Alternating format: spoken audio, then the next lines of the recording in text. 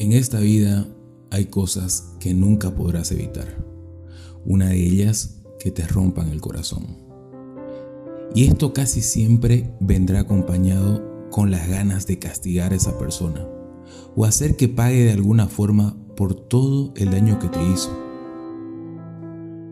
Y el karma dijo: te cansarás de rogar y los papeles cambiarán.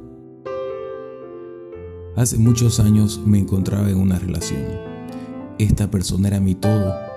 Me había entregado de lleno a ella.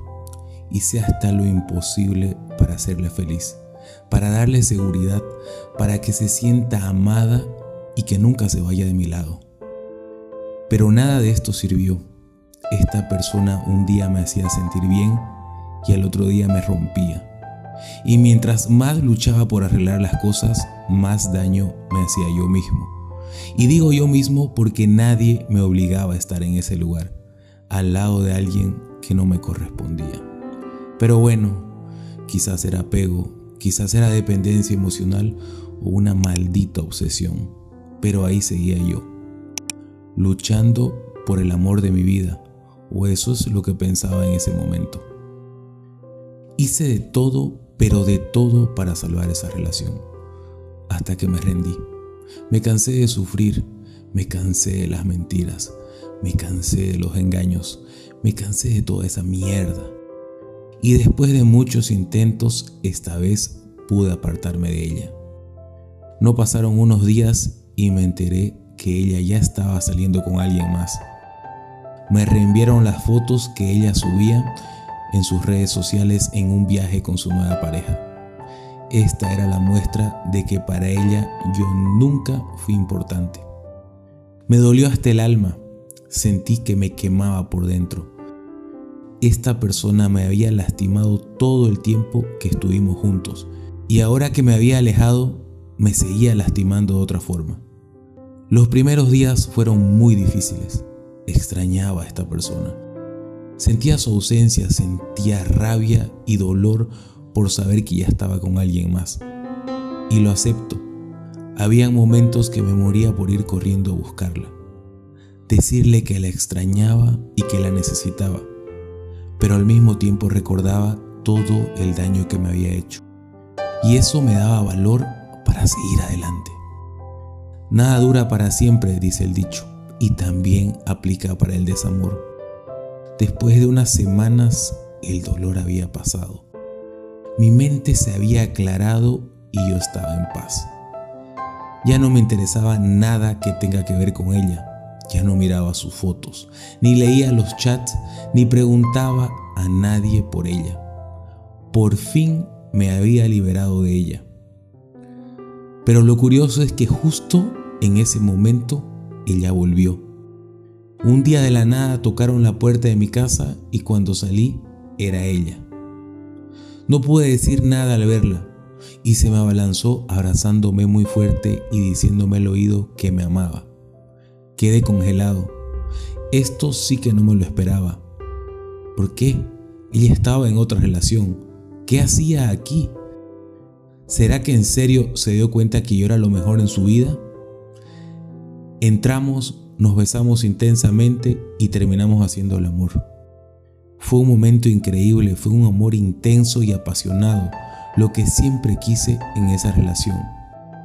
Me dijo que la perdonara por todo y que el peor error de su vida había sido intentar salir con otro hombre, porque ahí comparó y se dio cuenta lo maravilloso que era yo. Esto era lo que siempre quise, que ella me valorara y que fuera feliz a mi lado. Por fin lo había conseguido, pero lo que ella no sabía es que yo ya no la amaba. Muchos dirán el corazón es el que manda, pero no. Para mí ella estaba muerta.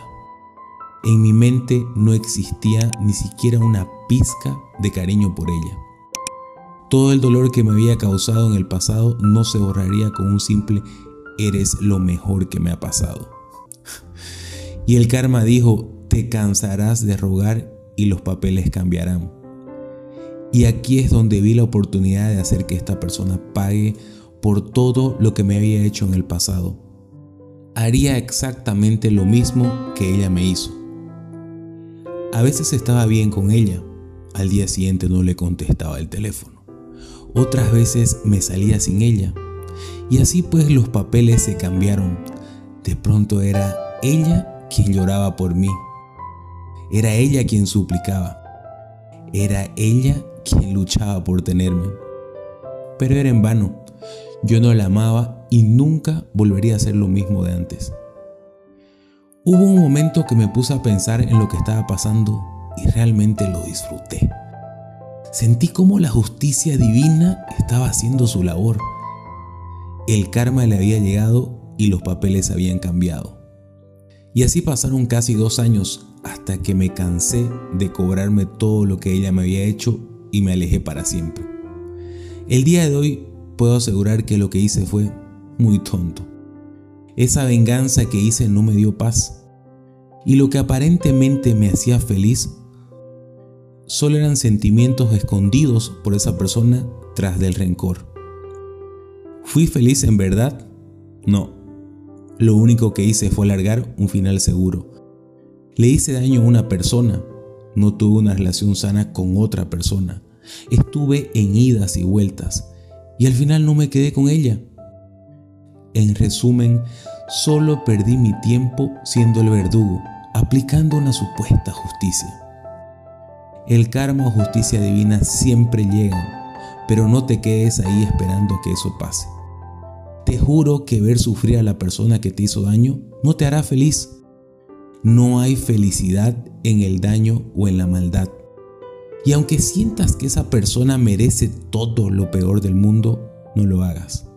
No pierdas el tiempo. No te quedes ahí. Mientras más lejos estés, mejor te irá. Y me dirás, pero yo no veo que el karma le llegue. Le veo muy feliz por la vida. Y sí, quizás eso es lo que tú ves, pero te aseguro que una persona que va por el mundo haciendo daño a los demás nunca es feliz. Quizás tú no sabes lo que esa persona está viviendo. Quizás aparenta ser feliz. Quizás sube fotos de su hermosa vida, pero por debajo es miserable. Algo malo le está pasando, o tiene problemas, o simplemente alguien también le está haciendo daño. Pero eso tú no lo sabrás. No pierdas el tiempo tratando de ver cómo alguien que te hizo daño recibe su karma. Es tiempo perdido. Esa no es tu misión en la vida.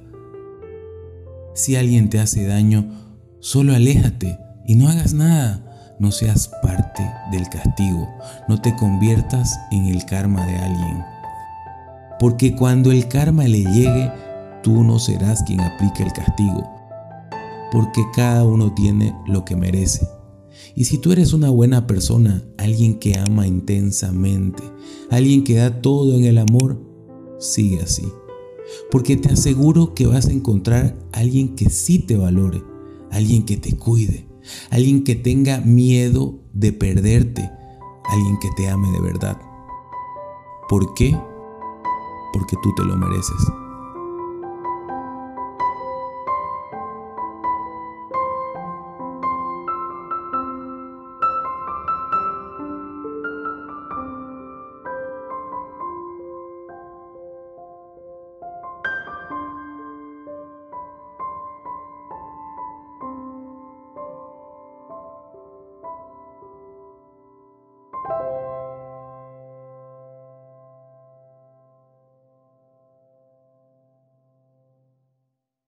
Y si te gustó este video, no te olvides de regalarme un like, compartirlo en tus redes sociales, suscribirte al canal activando la campanita para recibir una notificación cada vez que subo un nuevo video.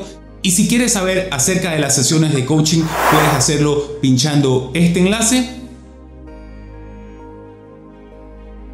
Y te dejo estos 2 videos sugeridos.